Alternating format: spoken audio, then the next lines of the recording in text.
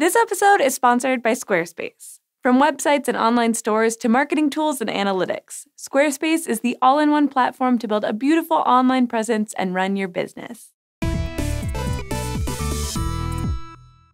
Just like most major galaxies, our Milky Way's core is home to a supermassive black hole. And also, like in most major galaxies, this black hole is currently quiescent, which is to say it's not actively eating a bunch of matter. But that doesn't mean it's always been that way. Astronomers announced this week that they've found more evidence that our black hole woke up around 3.5 million years ago, which is pretty recent in galactic terms. And it ate so much, it belched out beams of radiation stretching over 200,000 light years into the void, an act of cosmic overindulgence that could tell us more about how galaxies change over time. I should note here that these beams shot out of our galaxy perpendicular to the Milky Way's disk. Our early human ancestors were already around at this point, but they wouldn't have been affected by or even have noticed this event.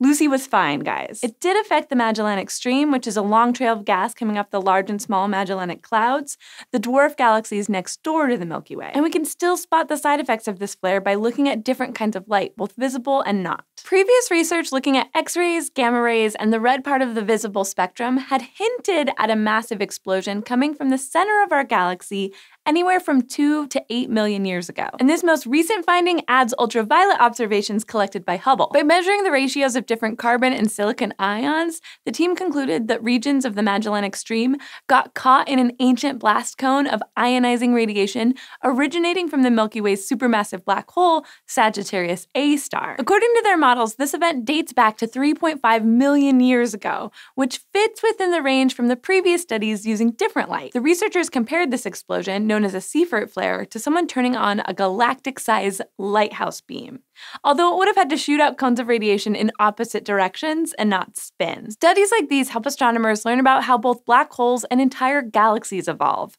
which might also give us a better glimpse at the larger environment our solar system grew up in, out in the Milky Way's boonies. But let's bring things most of the way back home to Enceladus, the moon of Saturn with a giant subsurface ocean that represents one of the most promising places to look for life beyond Earth. Astronomers have been poring over data collected by the Cassini mission for years now, looking at its observations of Enceladus to determine the exact chemical makeup of that ocean. And last month, a team based in Germany announced that they'd found evidence of the building blocks of life. Amino acids make up the proteins in our bodies, but even they are made up of smaller chemical units. And the team published evidence of those more basic components. One component has to have nitrogen, that's the amino part.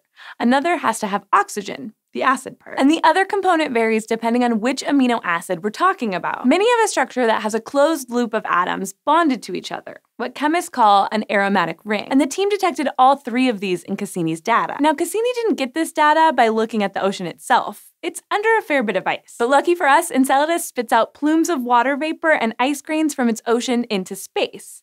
Those plumes carry along any other chemicals that have been mixed in. That can include dissolved bits of rocks and minerals, but the really interesting compounds are organic or carbon-based molecules. It's hypothesized that Enceladus' ocean has hydrothermal vents much like the ones here on Earth, and these vents provide the energy needed for chemical reactions to take place, including those that can create organic molecules. Last year, the same team found evidence of larger, more complex organic molecules, but those molecules aren't very water-soluble. This time, looking at the data some more, they were able to find evidence of much smaller molecules that do dissolve in water. And that matters because it tells us about how those bigger molecules could be made from scratch deep underwater. To identify the compounds, the team compared over 700 measurements Cassini collected, with the signatures of all the different compounds mixed together against experiments performed on Earth. That can't tell us the exact molecules that exist under Enceladus' surface, but it does tell us what elements and small groups of elements they're made up of. Combined with additional information about Enceladus and how different molecules act in such environments,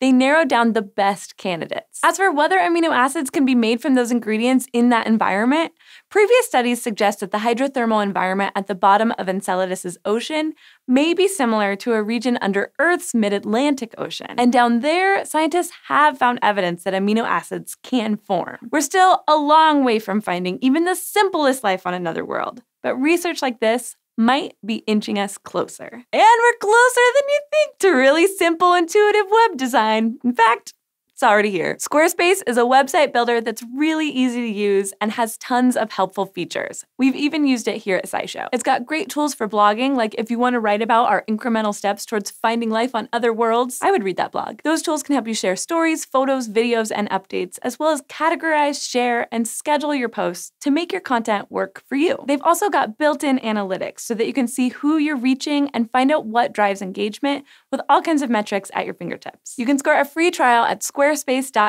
and when you're ready to launch, go to squarespace.com/SciShowSpace to save 10% off your first purchase of a website or domain.